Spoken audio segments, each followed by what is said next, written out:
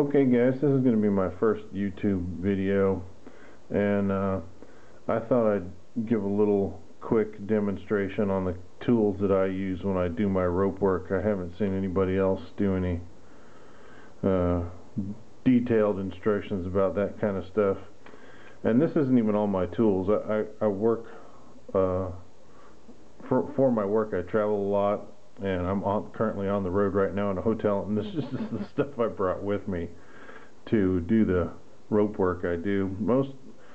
I mostly work mainly in paracord. I've been doing paracord work for about 20 years, and I really enjoy it. It's a good medium. I'll talk more maybe later about why paracord, but let's briefly go over these tools. And this, you can actually even have less tools than this and still do a pretty good job, or more tools, and some people work with more or less. It just depends on what you're comfortable with. First of all, I've got 3 different kinds of awls here. This is the very first one I ever had. I got this one about 20 years ago. It's just a piece of deer antler, and you can see I've done some fancy knot work on it here, and every respectable knot maker will, or I'm sorry, rope worker will tie some fancy knot works around their tools to show them off a little bit, their skill level. And awl is used for maybe digging in a piece of rope to give you a little space to get another length of rope through it to tie a knot, or to loosen up a knot, to untie a knot. More than anything else, I think I use this for grabbing onto knots and stuff like that. Here's another one that I made. This was actually from a cold steel tool. It's made out of some kind of polymer material, and I ground down the tip and fashioned it. Let me get kind of a little bit of a close-up here on the tip. If you can see, I didn't just grind it down to a tip. There's a little bit of a curve on there, which gives you a little bit of a fulcrum right here that you can use to really dig your tool into the knot, and then use that little fulcrum to pry stuff out if you need to. And here's a couple more that I use for smaller cordage to do basically the same thing with, and these are just something I picked up at a bead store. Supposedly these are beads, but so I got them for a couple bucks, and they work really good for doing smaller detailed work with smaller cord, and just a couple different sizes that I have. Another thing that every knot maker is going to need to use at one time or another is a good sharp knife, and you see that it's got a fancy lanyard knot on it here. And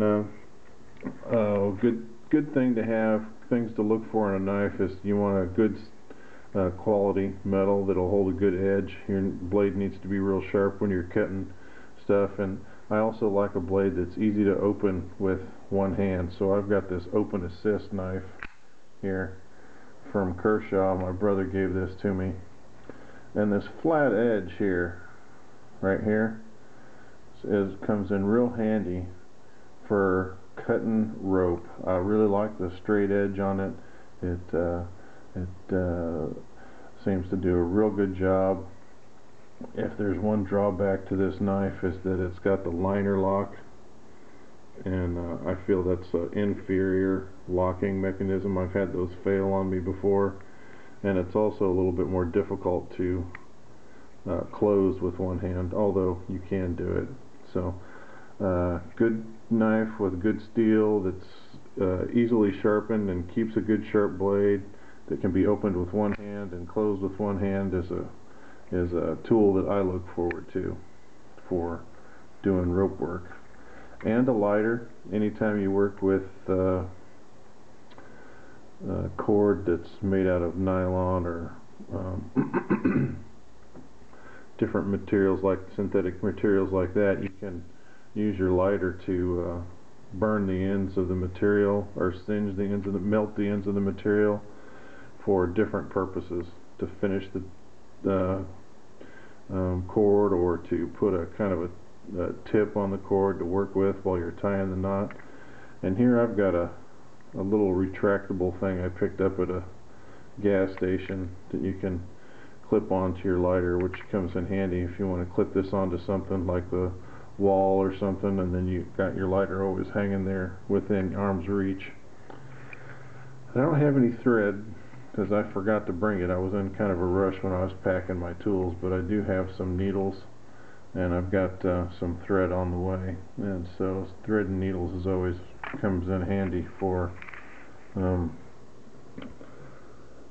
doing some kinds of knot work, like finishing up a knot or adding some new cord in and different things like that. So there you have it.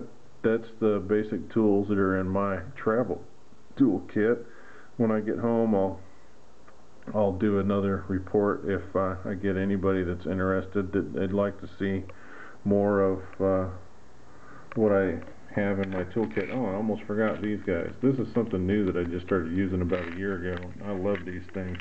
I have them in several different sizes, and you can actually get them from different places now.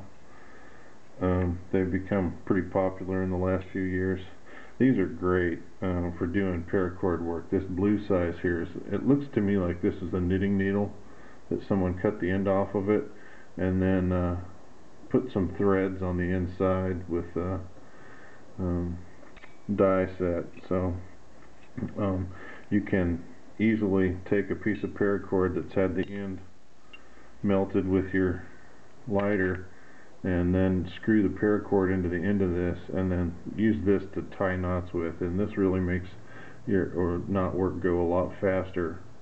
And for a long time I was a real minimalist, and the only thing I used was basically a lighter and a knife and the paracord itself, but you get yourself some good tools and you can really speed up your work and actually improve the quality of your work. So there's nothing wrong with having some good tools to help the job go a little bit easier. I don't know if you can see those threads in there, but looks like and so of course I've got different sizes for working different sizes of cordage and so forth, but mainly I just used the blue one here for doing paracord, and this thing is really changed the way I do knot work, and I highly recommend getting some of these. You can just do a search for them on Google or something like that and find them. If not, I can post, if anybody's interested and they can't find them, I can figure out where I got them from and post a link in the description field so that you can find them. Anyway, basically that's it. Hope you enjoyed my little brief tutorial, and have a good